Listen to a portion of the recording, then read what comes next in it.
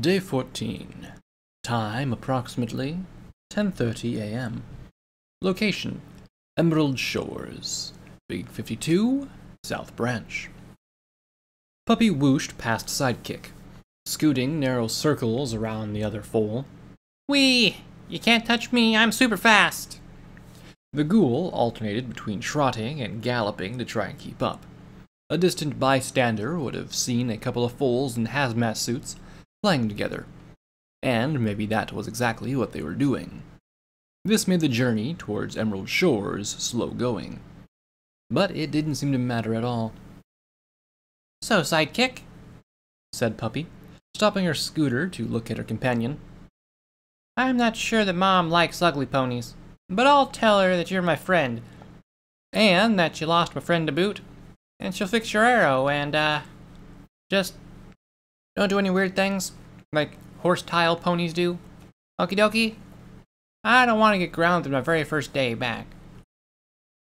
The creature tilted its head, and Puppy decided that could count as a yes.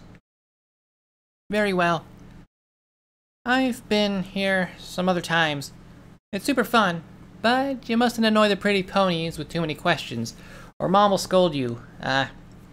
It's not that I really did anything wrong, but some ponies here don't like the conversations. Like asking 30 times in a row why she was allowed to trot around naked in Canterlot, but had to wear a bikini when she was at the seaside. Really, it made no sense at all. Day 14. Time approximately 11 a.m. Location: Ironworks, Big 52, South Branch. Blam blam! The raider's head exploded like a ripe watermelon. Trigger paused a moment to reload her combat shotgun while Jam watched her back.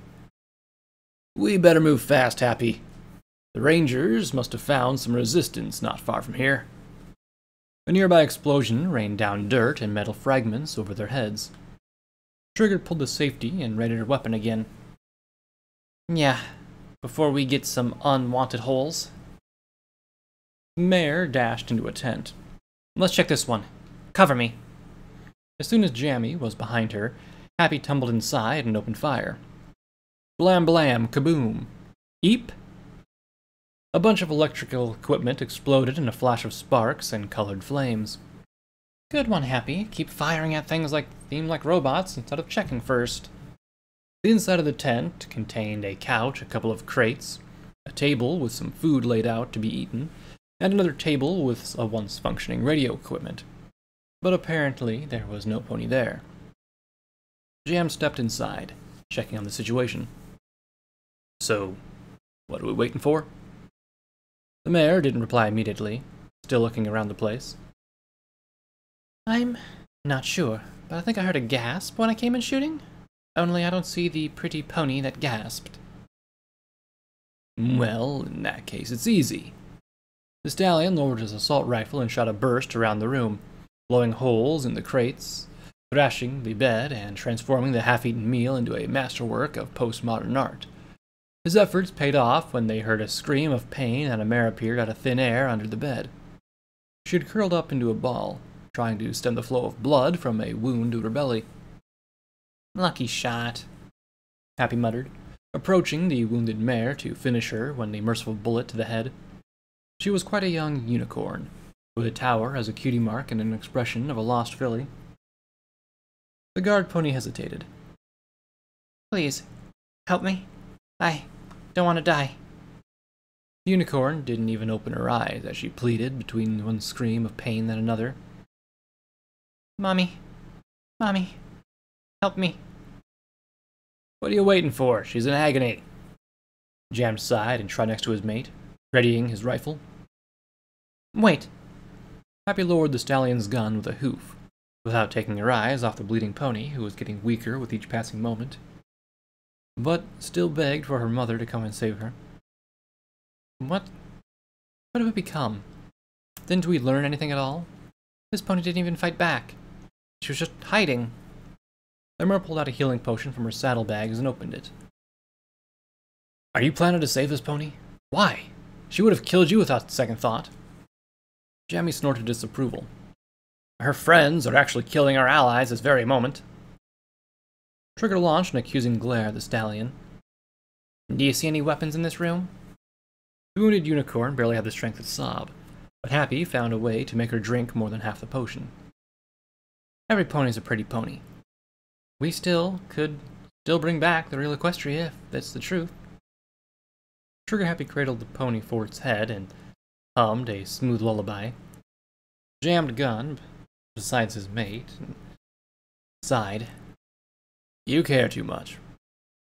Someday you'll regret this. Trigger sighed and kept humming.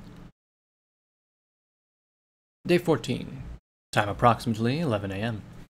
Location Emerald Shores, Big 52, South Branch.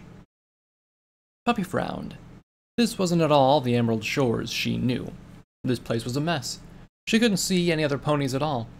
All the pretty bungalows were so ugly that it was impossible that it was the same place, and playground was a disaster too. What's going on with everything these days? Where are the ponies and the music, and the merry songs, and all those funny shops, and where's Mom? The filly in yellow groaned in frustration. I'm sorry, Sidekick. Seems that a tornado went through this place. I wanted to show you the Ferris wheel, but... Puppy gave a long, sad looking at the rusted, half-bent monster in the middle of the resort. I don't think it's running at the moment. Actually, the ghoul didn't seem to care much, but Puppy really wanted to make a good impression on her new friend. Maybe we go to the candy store, yeah? So we get a surprise for Mom? Well, that was actually a good idea. Taking a present to her mom was a good way to get extra hugs, after all. We'll go to the plushie store, too. Let's go. The filly merrily trod down the hill towards the first houses. Emerald Shores was in a really bad shape. All the buildings were ruined and the windows were either barred or broken. Almost every door in town had been nailed shut with wooden planks. Wow, must have been quite the storm. But don't worry, I know a mighty fine place where we can get candies. It's down this alley. Puppy splashed through a couple of puddles as she walked through a small passage between the buildings. Warning, mild radiation detected. Threat level negligible. The filly simply ignored the warning and kept trotting down her way. Warning, heavy radiation detected. Threat level negligible. Puppy frowned, annoying that mantra. Stop with the nonsense and prepare some bits, Mr. Voice. The yellow ones. I want a lot of candy. A bunch of golden coins floated in front of the foal.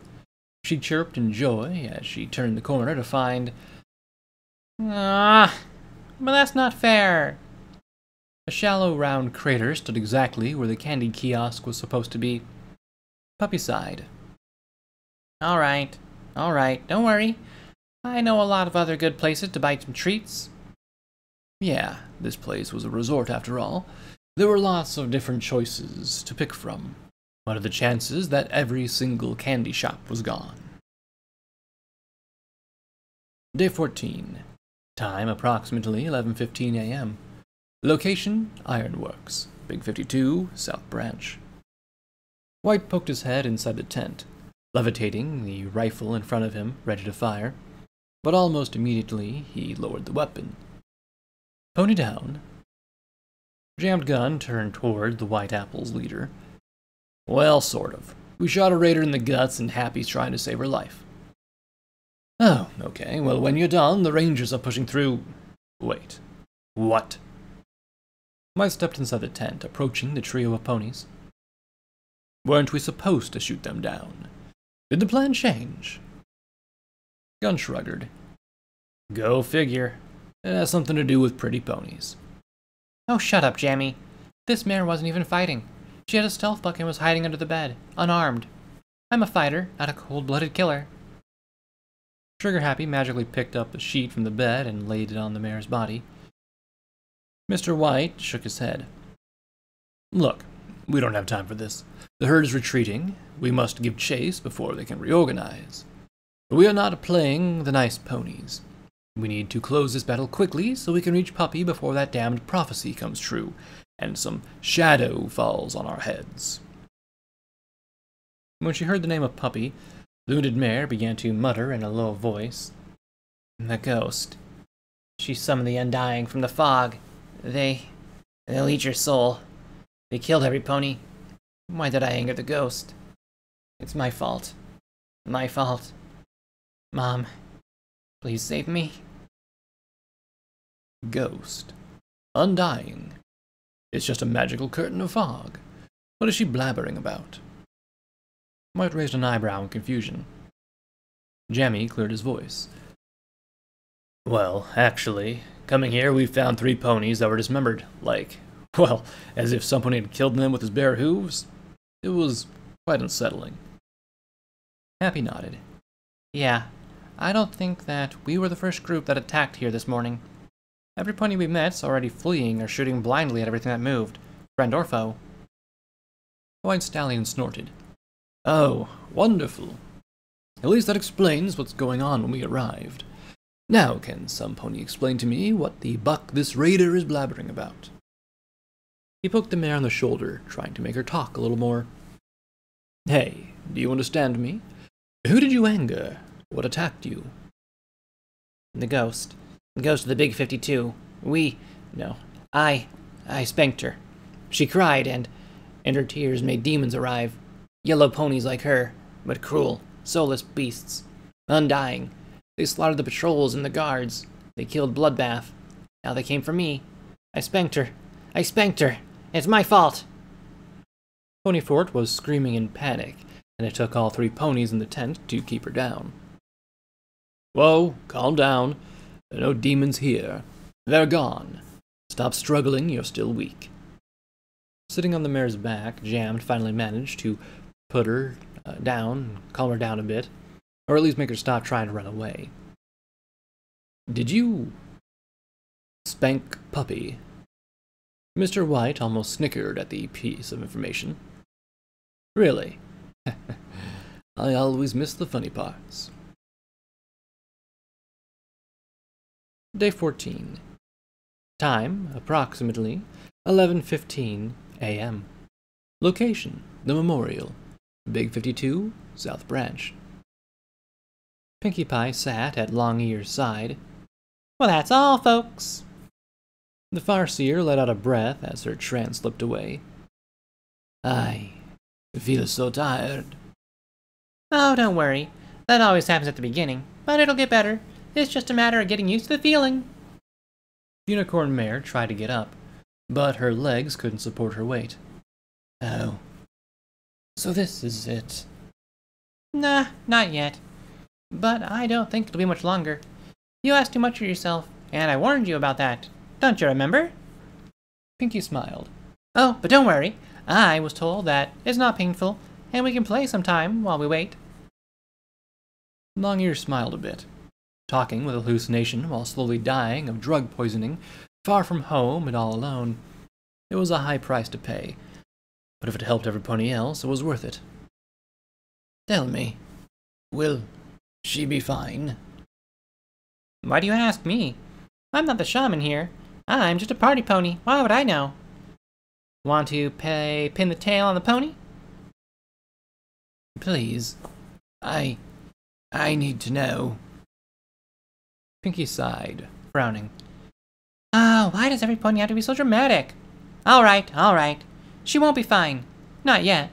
There's one last step, but that fog trick wasn't half bad. The Unicorn sighed, wearily. So, my death has no meaning. Oh, please. Put away that frown. We still have a party to attend. Besides, it was pretty nice fog, all things considered. And it really helped those poor ghosties from the graveyard. At least you set things in a way that the little ghost won't face her last trial alone. That's not a small task at all. You gambled against the odds, and you won. You should be happy. Well, it cost your life, but you should still be happy anyway. Right? Right? Ah, look at her. It's like she's sleeping. Oh well. Rise and shine, little pony. We gotta move if we don't want to be late. Day 14. Time approximately 11:45 a.m. Location, Ironworks, Big 52, South Branch. What the fuck do you mean she's not here? Henry pressed her beak against Scold's muzzle, completely ignoring the crowd of rangers that instantly turned their weapons on her. You fucking cheater. I did my part. I trusted you. And now you're telling me that she's gone. The griffin reared up and roared at the sky. Scold gestured to the surrounding rangers to lower their weapons and cleared his voice, clearly not very impressed with the mercenaries' display of badassery. I know we made a pact, Griffin, but she awoke and went away on her own. And you know how easy it is to keep that foal still when she wants to go away. Scold was evidently being sarcastic. Henry's eyes blazed like 2 points of magma. You know where she is now? Scold shrugged. She was heading to Emerald Shores the last time I checked, but I'm no farseer. The mercenary deadpanned. Let me guess. South of here? The ranger nodded. Headed to the sea. Can't miss it. Lonesome Pony stepped out from the crowd of bystanders.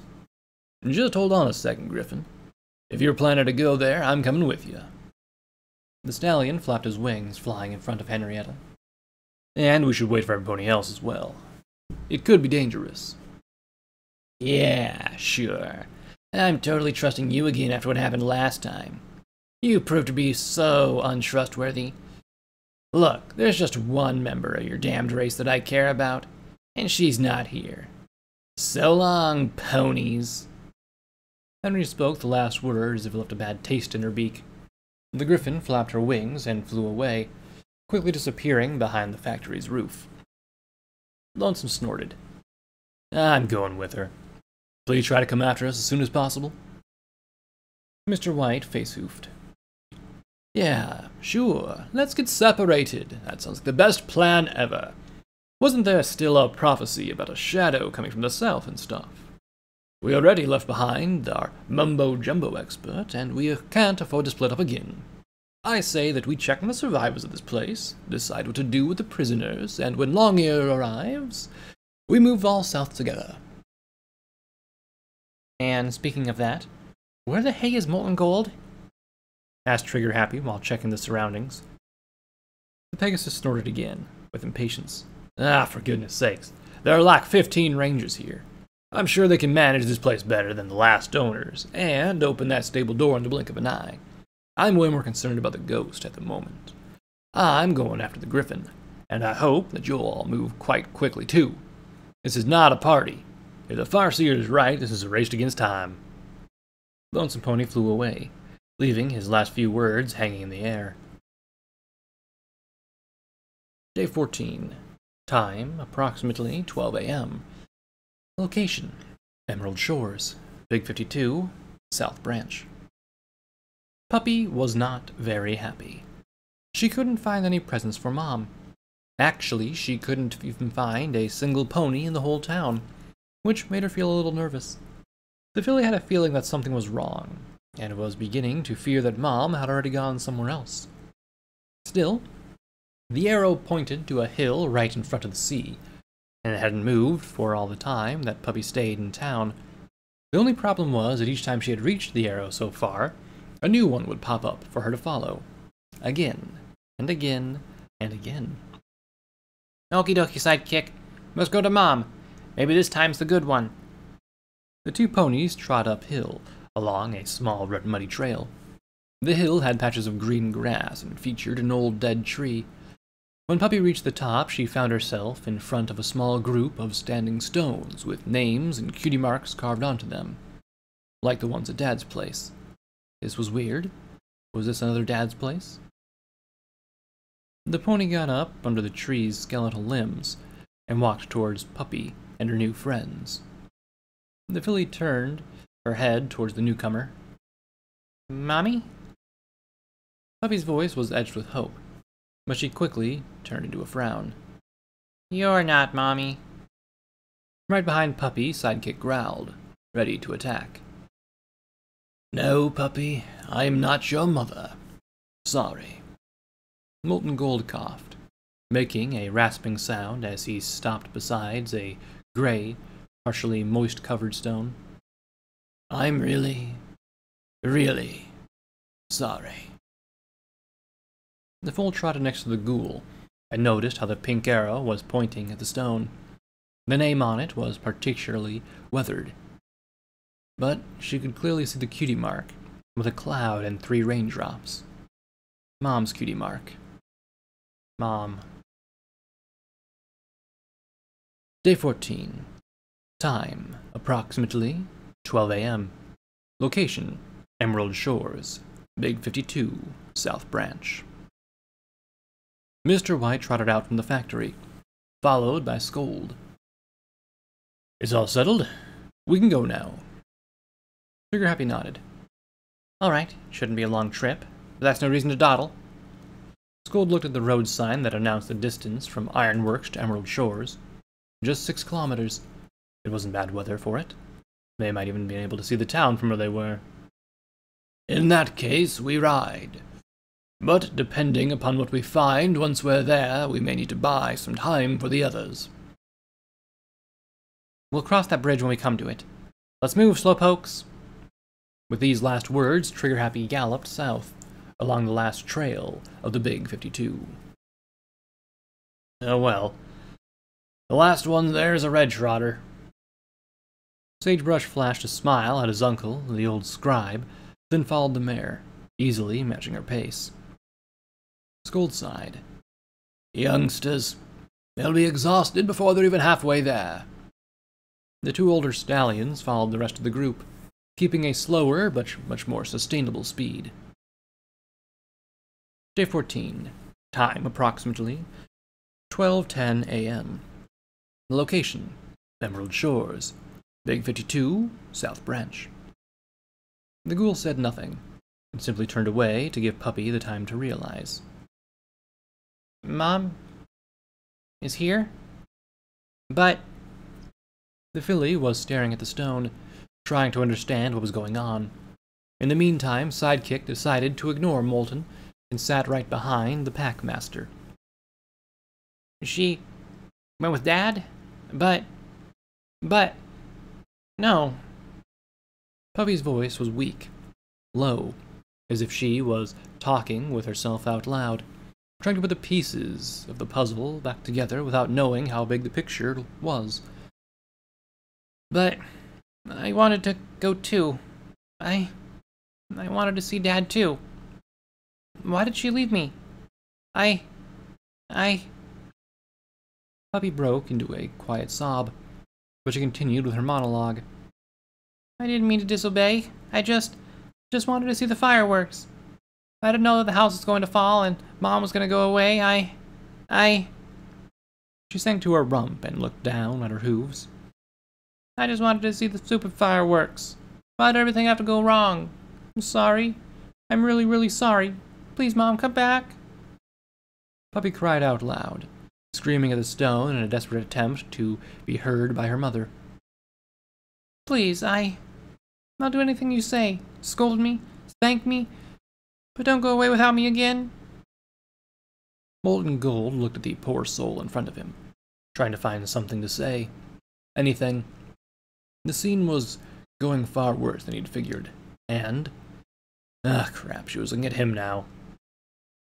Please, you know where Mom is. Take my toys, take everything. But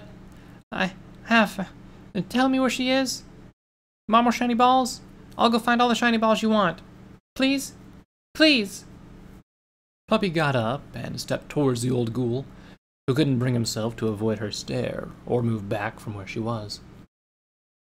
Puppy, I'm sorry, but this is where your mother is. She's dead. She has been for a long, long time.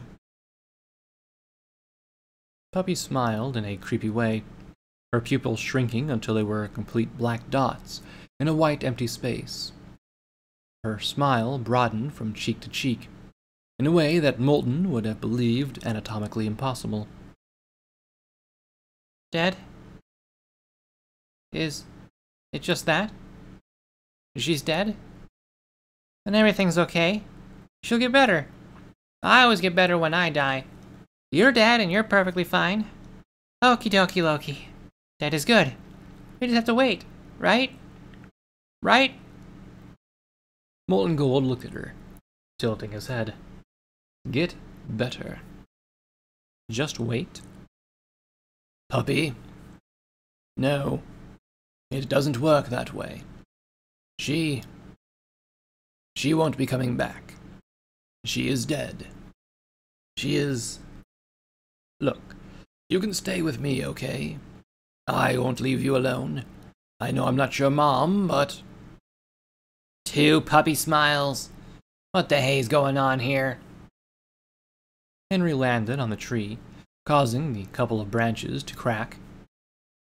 Oh, and don't even lay a hoof on my friend, Zombie. The Griffin readied one of her pistols and kept it pointed at Molten Gold. The filly in yellow turned towards the newcomer, recognizing her immediately. Henry! Henry, please! Mom! Mom she's abandoning me. She went with Dad, and the ugly mummy is saying she's not coming back again.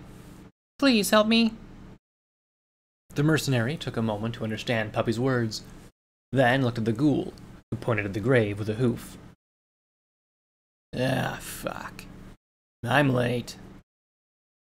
With a flap of her wings, Henry landed in front of the foal and put a claw on her helmet.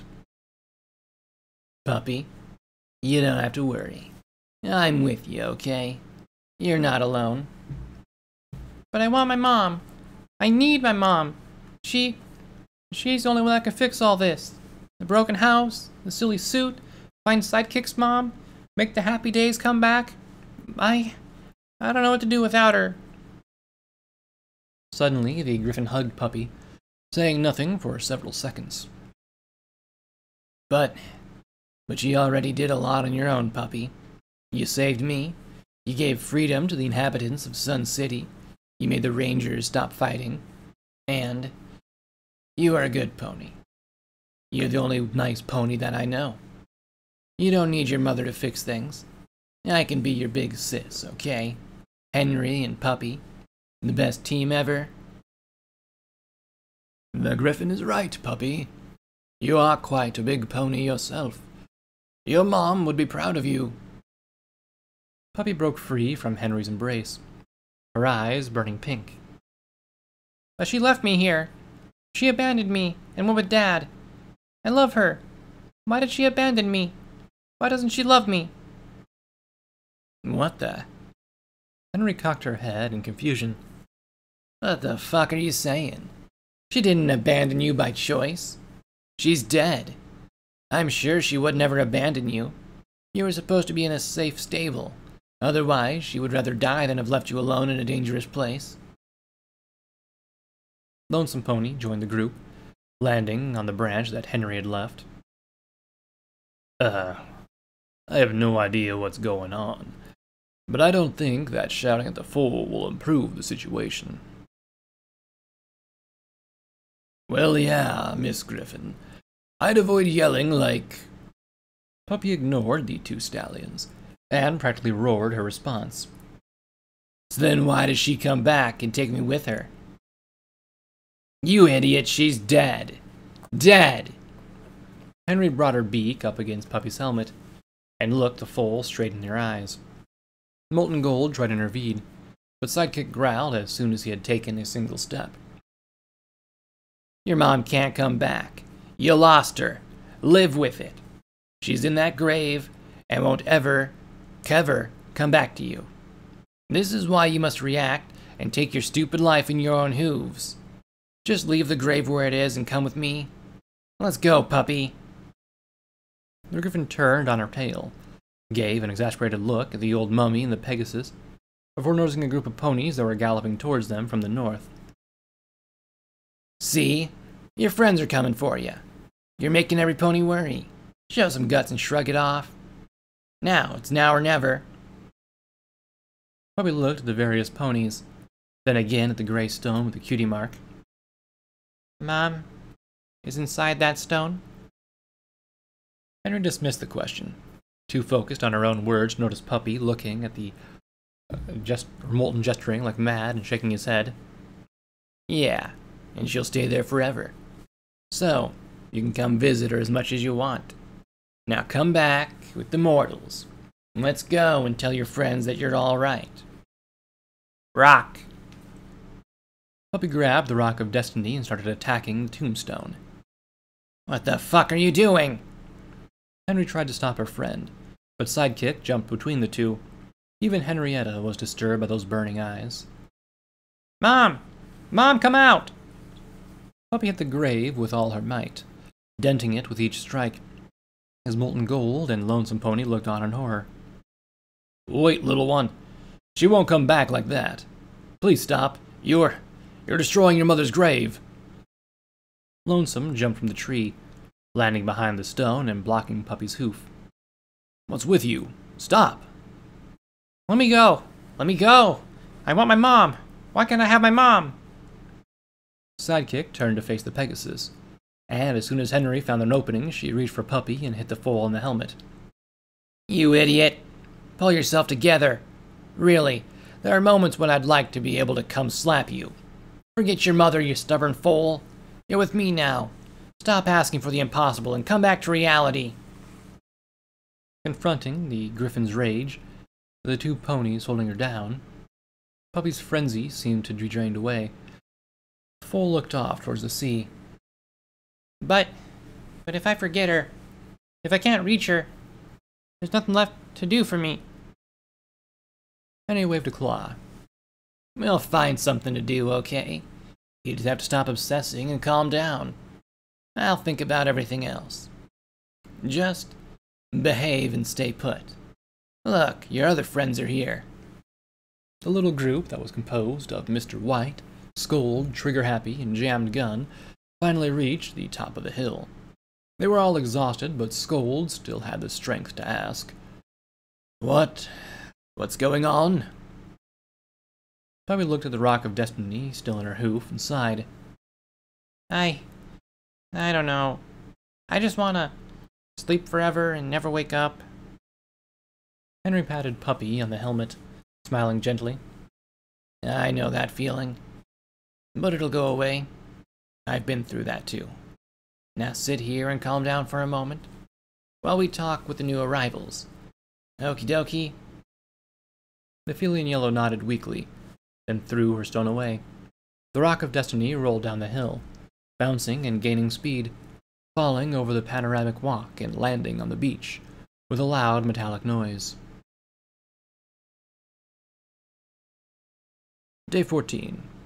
Time, approximately 12:25 a.m. Location, Emerald Shores, Big 52, South Branch.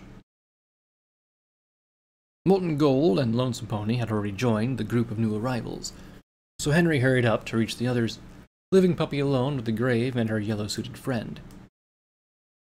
Don't worry. She's getting better. She just needs time to... But did she cry? How is she? Puppy felt empty.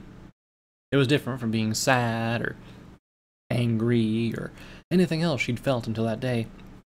She was in front of her mom, but Mom wasn't there, and she would never be there for her anymore. I don't want to sound a bit paranoid, but I'd like to check anyway. Keep an eye on the ghoul. It seems to be quite aggressive. Every pony was talking at the same time, creating a mass of voices overlapping one another. Puppy didn't care. She was slowly sailing around her route, deeper and deeper inside. The simple idea that she wasn't going to see her mother anymore drowned out everything else in her mind. No more Mom. Ever. No more. She walked all this road just to see her again. It was the only reason she had. But now it was gone. She liked her friends, but this just felt wrong. Everything around her felt wrong. This wasn't the place she was meant to live in. It was so evident. There had been to be something else. Something different. Something better.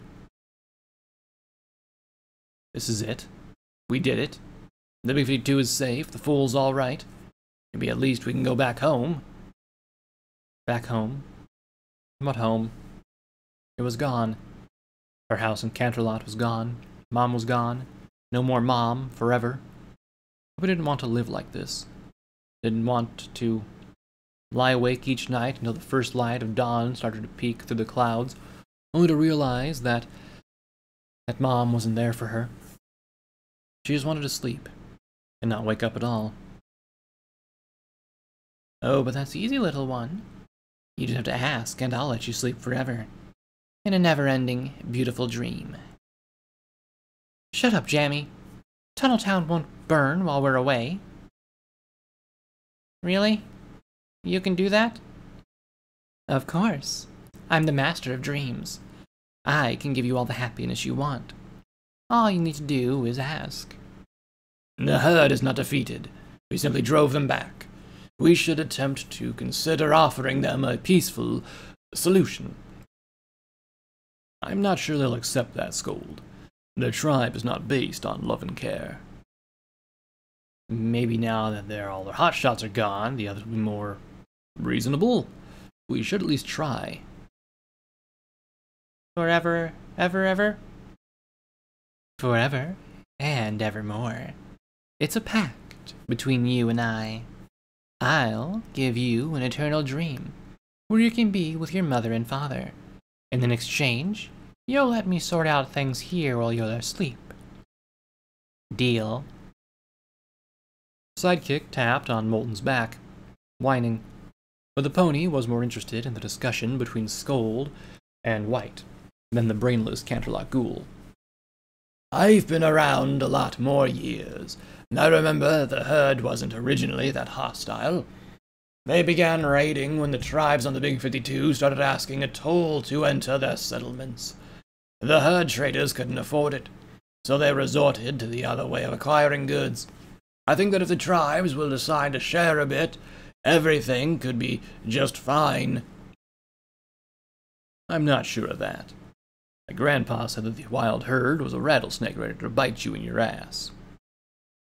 Your grandfather was the first tribe leader to introduce the toll, White. Why don't you show some common sense and be the first to abolish it? Puppy took a long breath and nodded. Okie dokie.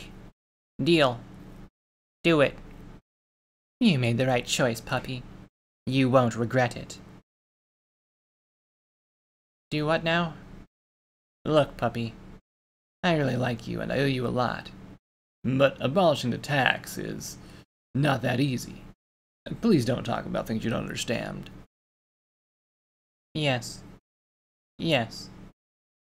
Just make all of this stop. Oh, how much I love your naivety. I'll miss it. Here we go. Now, close your eyes. Footnote. Level up. 18. New perk added. Here and now, you gain a level. Because stuff. Level up. 19. New perk added. Concentrated fire. When in Sats, you gain a cumulative 5% bonus in accuracy when aiming more than one shot at the same part of the body. Well, what did you expect? Puppy was so depressed that she picked a random perk. She doesn't even have Sats. New quest perk added. Galloping Nightmare, rank 3. Yay! Now you're the Nightmare reincarnated. This could give you some issues with social life. Oh, and your standing towards every faction is set to hostile. On the bright side, we won't list all the bonuses you get, since it would take too long.